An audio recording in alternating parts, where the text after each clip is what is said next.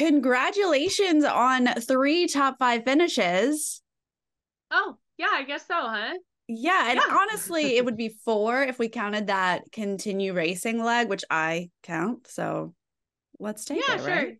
hmm I think Uh, just the fact that we pulled it out from 11th to first on that particular leg, or I think 10th. right? Yeah, Well, was and that really kind of goes to you, right? You found that red tile. What was the secret to that? basically when I showed up at that competition and to see that we were on the same footing as Corey, like I saw Corey in particular, and Corey was such a representation of like I'm in the same space at the same time as him, competing for the same thing, and I could do it just as easily as he could. So that gave me a little bit of hope. And then to get going, and I got a check on one tile, immediately saw what I was missing and knew exactly what I was looking for. And I was just very in the zone and found it pretty quickly thereafter. So that gives you guys a first place finish. How does that affect your mindset? It was just validating because I don't think we ever felt like we were 13th, 12th, 11th. I didn't think we were necessarily the strongest or the smartest team. I did think we were scrappy enough to make our way to, I don't know, 6th place. So it was validating to work hard and have it pay off for sure. So the U-turn, we see you guys made your vote for Steve and Anna Lee. What was the strategy there for you? We had chatted enough with people at the airport to get a sense that there would definitely be some votes on Steve and Annalie.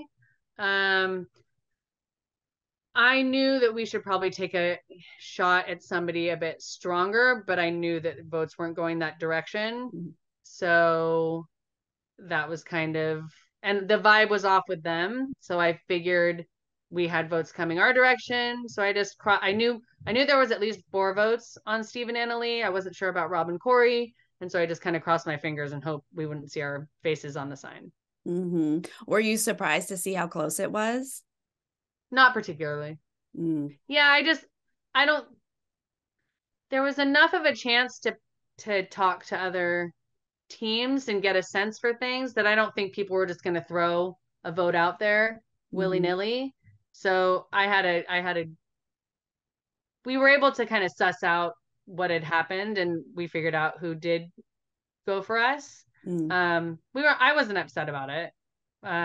But yeah, I figured it would be kind of close.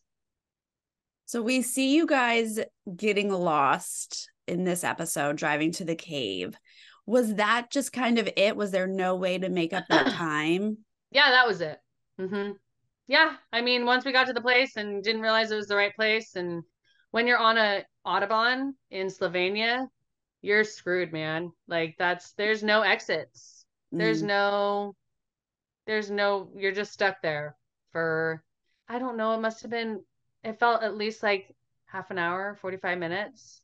And then to find a back road to get back onto another Autobahn, you don't Mm. have exits like you do in America, that's for sure. Right. Was there any other issues on this leg?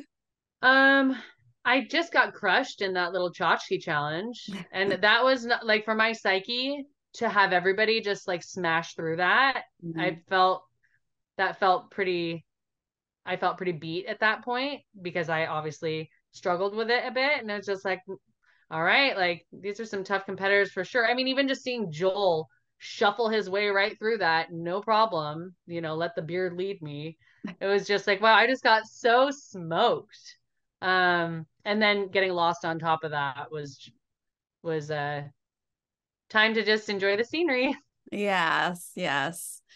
Was there anything that surprised you about the race? I mean, you prepare, you think you have expectations, but what actually surprised you? The downtime, the downtime surprised me. Hmm.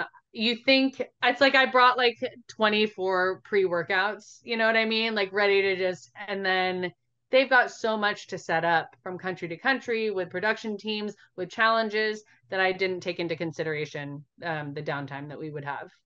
That there was Um, more downtime? More downtime than I expected. Yeah, is that what you're saying? Yeah. Oh wow. Yeah, that would surprise me as well. I'd think Yeah. So you're like, just going from like, yeah, from like too chill to Mm-hmm. like psychotic mission with beautiful scenery and Right. like and just who knows what's happening next, and then back to solitude, Mm-hmm. What was the highlight of the race for you? I would say the highlight of the race is really that we just got to tell Robbin's story.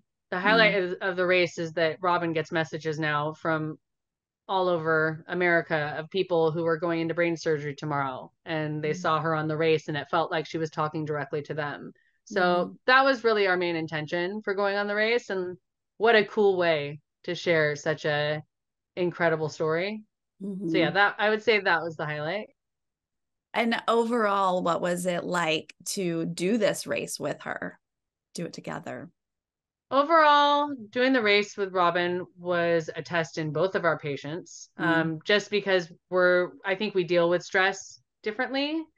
I think we both are more appreciative of our husbands now for putting up with some of our quirks, if you will. Um, I am just really taken aback by like there are moments where I seem kind of clutch. I think when it really came down to it, Robbin was like super duper clutch in particular challenges. So I'm not surprised by her being able to like put her head down and figure things out so effectively. So I guess that's my takeaway. We kind of performed how I expected us to perform.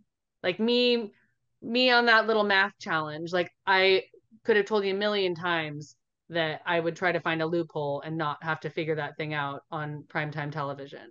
Absolutely, what you did. I mean, just do what you got to do to get through it. Yeah. So yeah, I thought we'd be scrappy and I thought we'd be strong, and we did good, I thought. Absolutely. You should be so proud of you guys. It was lovely to watch you. I really appreciate your time today. Yeah, thank you.